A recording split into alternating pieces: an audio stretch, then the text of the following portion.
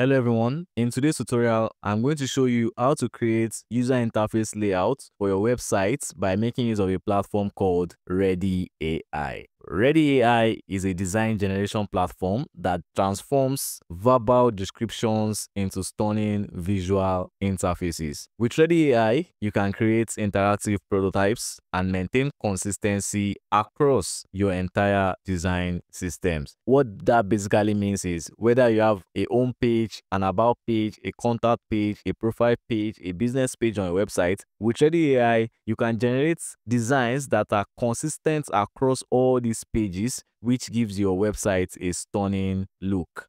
Now, at the end of this tutorial, if Readdy AI looks like a tool or a platform that really interests you, the Readdy AI team has been generous enough to provide the first 20 people to use the promo code DECODEANGLE to get 20% off their Readdy AI subscription, either monthly or annually. So feel free to try that out. And with that, let's get started with this tutorial. Quick pause. Looking to level up your programming skills and learn something new? Check out educative.io. Educative.io is a platform designed to help developers learn and develop their skills in areas such as data science, machine learning, and system design. With educative.io, you have access to live coding environments, code snippets, playgrounds, quizzes, and interactive graphs. Whether you're just starting out or sharpening your skills, educative.io has got you covered. One interesting thing about the educative platform that I really love is the AI mock interview section. Under this section, you get to practice coding and system design interviews with an AI mock interviewer. If I scroll down, you can see the different sections such as the coding section, which involves 2 pointers, 2 ifs, then you have the union find and much more. If I scroll further down, you can see the system design where you get to practice system design platforms that are similar to Google Docs, Netflix, YouTube, X, formerly known as Twitter, WhatsApp, Uber Eats, and Uber, and much more. Then you have company-specific system design interview practices such as Apple System Design Interview, Meta System Design Interview, Microsoft System Design Interview, and much more. If you scroll further down, you still have API design as well as object-oriented design, and then finally you have the behavioral technical interview, leadership behavioral interview, as well as customer-facing behavioral interview. And here's the best part. If you are using my affiliate link, which is provided in the description box below, you get 50% on your subscription. So try out Educative today and I'm sure you are going to love it. And with that, let's head back to the tutorial. To get started with this tutorial, all you need to do is to head over to Readdy.ai. Once you head over to Readdy.ai, all you need to do is to create a new account. As you can see, I have an account already created, and when I click on my icon right here, you can see I have the accounts page, the billings page, and then the sign out page. And then once you've created your Readdy AI account, you'll be presented with the option to create a new project. And right in front of me, I have 2 input fields. The first one is called project name and the second one is called code.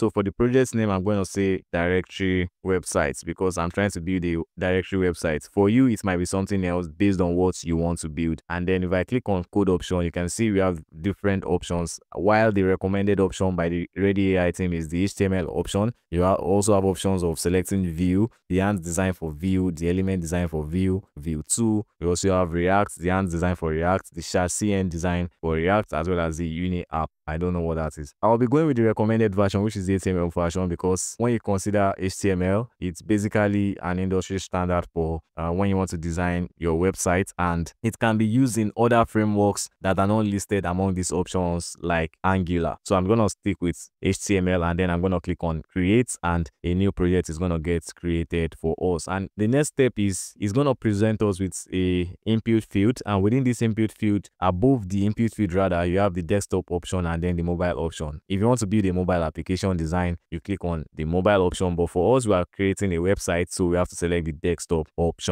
And then the next thing is within the input field, you have this placeholder that says describe your design needs, include style, features, or purpose for best results, and then it asks you to reference images if it's something you also want to consider. And then down in the input field, you have this option to select different styles. You have the light mode as well as the dark mode option. I'm going to stick with the light mode option, and then for the primary color palette, you have the AI color palette, you have the custom customizer if you want to customize your color palette. I'm going to stick with the AI color palette, and then for the corner radius for your elements, you have the option of making it boxed or probably a little bit curved at the top, or probably making it more than the other two options. So I'm going to leave the option the way it is by clicking out of it. And then the next thing is just to enter our prompts. I already prepared a prompt inside of Google Docs. I'm going to provide the link to this in the description box on YouTube, so you can modify it however way you want. As you can see, like I said, I'm trying to create a directory website, and I have different sections that describes what this project is supposed to do. For instance, I have the project description, the target audience, the key objectives, the relevant use cases, and then the pain points. So all I need to do is just to grab everything within this file, head over to Readdy AI, and then paste it within the input field. One thing you need to take note of is Readdy AI has a character limit of 2000. As you can see, we are very close to that character limit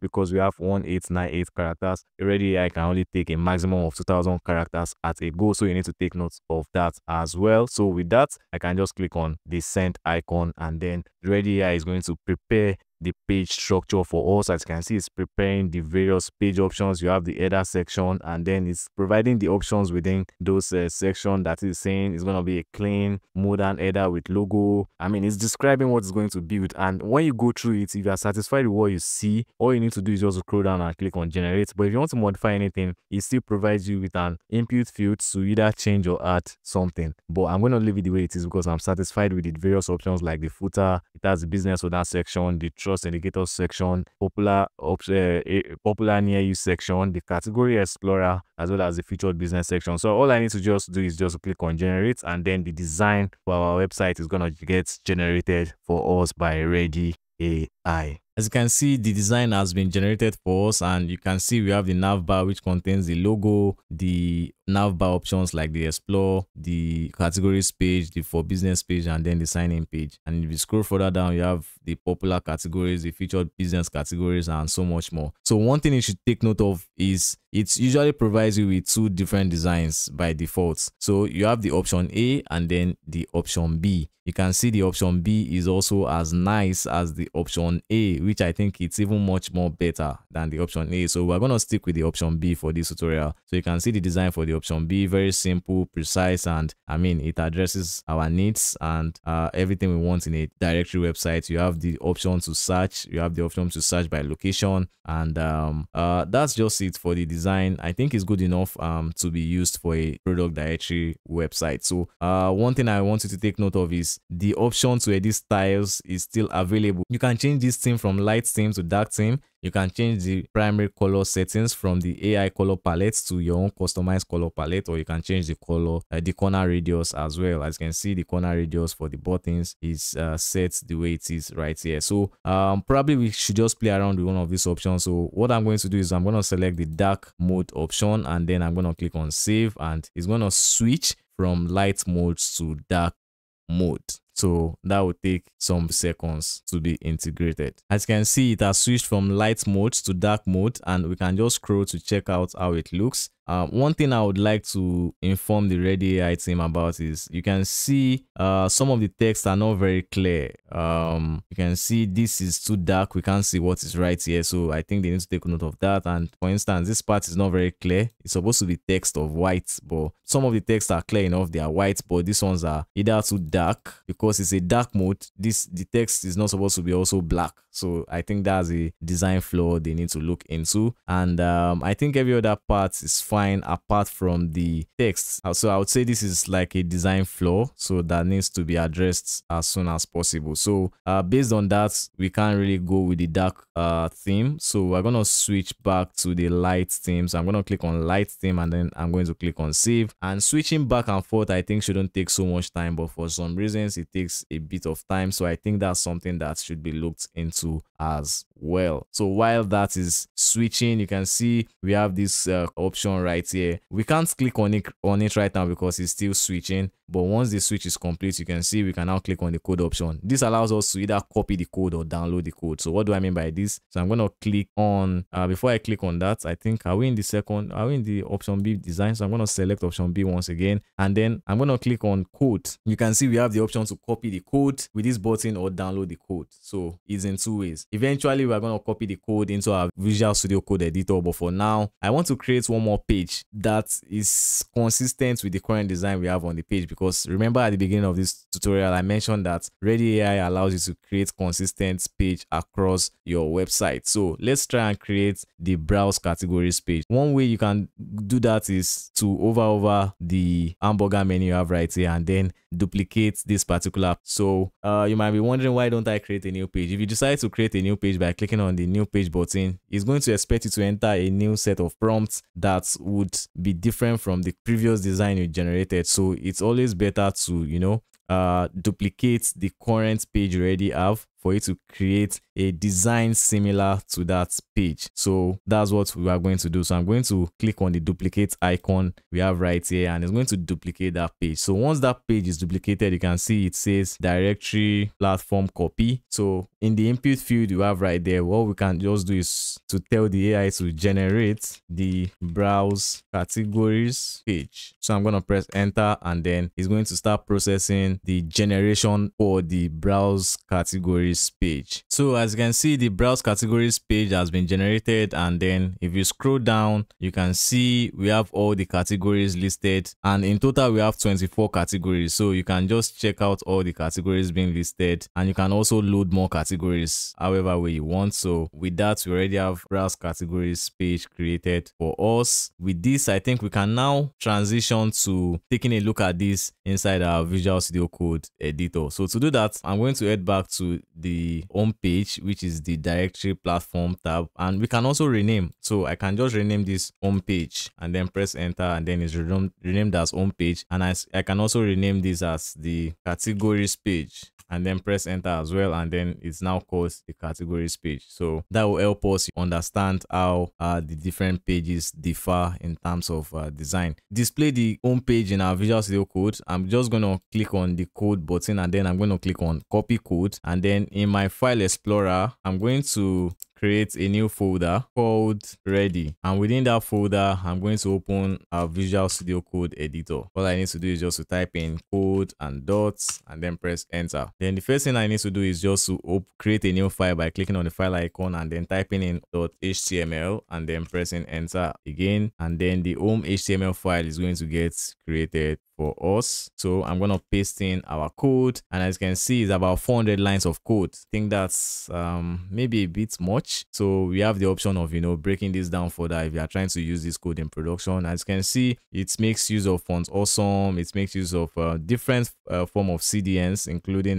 the Google APIs as well. And by default, the CSS framework it makes use of is called Tailwind CSS. So you can see the configuration for the Tailwind CSS and the various objects for the Tailwind CSS, like the primary colors and the secondary colors, the border radius and the like. So you can always adjust those as you want. So the style is also within the HTML file, which I think probably shouldn't be so. Probably there should be a way to separate that while you are trying to export it. So you have a CSS file and an HTML file separate from each other. Maybe the Readdy AI team can look into that as well. And you can see the code, I think, is well sectioned. You have the body tag, you have the header tag, and then you have the section tag, which differentiates each of the sections on the page. For instance, where you have the find local trusted business near you section, and if I fold that, you can see the popular categories also has its own section, and the featured business has its own section. I think it's able to break every part of the page into its own section, which I think is not so bad at all. So what I want to do next is to run this in our browser. So to do that, I'm going to save and then right click on live server, open with live server, and then it's going to open this page live server. So you can see the page is opened on live server, far, and I think it looks even better on our browser because everything is clear and up close. You can see it properly. You can see the different sections and the border radiuses, and I think it looks neat enough, and AI does a good enough job with our design, which we can also modify however way we want. So if I head over back to Readdy AI, you can also create more pages if you want by duplicating either of the home page or the categories page, and then typing in the input field that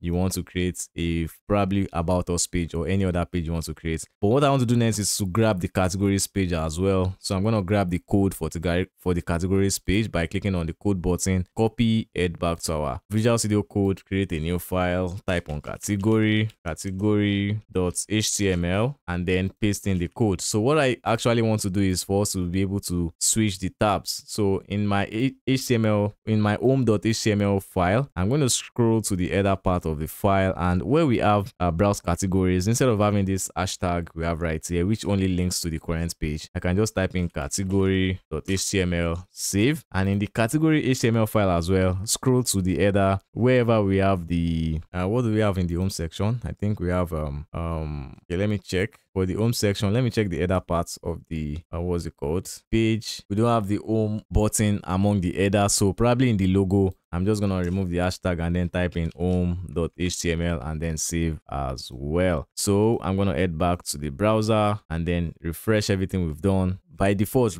live server refreshes the page. So we are currently in the home.html file. So I'm going to click on browse categories HTML file, and you can see we've switched to the browse categories HTML file, and we can see the popular categories, the features categories, and then we can see all the categories as well. That is the restaurant and dining. All the directories we need to, check out is available in the category HTML page, and we can also load more categories. I mean, this is all design, and probably we can make it functional in one of my next tutorials. Probably within the next 2 videos I will try to see if I can export this design to Lovable and then make it functional. I think that would be a very good tutorial idea. You can let me know in the comment section if you'd love to see that. We can also switch back to the home page by clicking on the logo, because we edited that to have the home page home.html file. So we are now back in the home page, and we can always switch back to the browse categories page as well. So I mean, I think that's it for this tutorial. We've been able to cover capabilities of Readdy AI. If it's something you like, or if you have any questions in the comment section, feel free to drop it. I'll answer immediately the comments drops. But as for this video, I think we've covered everything we need to cover. So thank you very much for watching, and I'll see you again in the next one. Gracias.